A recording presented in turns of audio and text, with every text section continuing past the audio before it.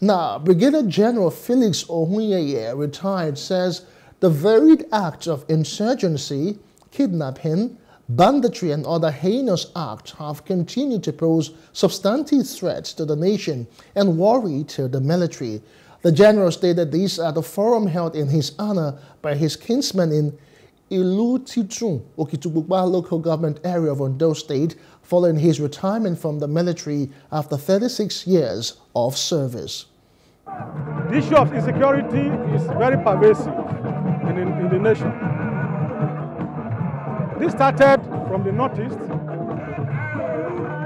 2014, thereabout, and we saw what Boko Haram did to destroy the entire northeast, even up to the north central.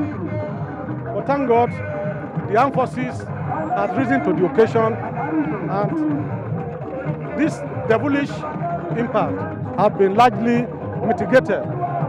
Boko Haram have been defeated technically, even though like other terrorist organizations, they still remain very resilient. They are adaptive, but I can show you the armed forces is more than equipped to take them out in due course.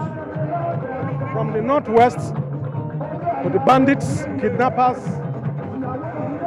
and other criminals, the armed forces have responded. And in due course, I am sure we're going to stem the tide completely and successfully eradicate the mayhem of these bandits. You say that everywhere he has gone, after leaving, including where he has gone here, where I schooled here, he has always left a mark. A mark is a man of finesse, a man of excellence, which he has demonstrated everywhere he has gone, even in the military. Hello, hope you enjoyed the news. Please do subscribe to our YouTube channel and don't forget to hit the notification button so you get notified about fresh news updates.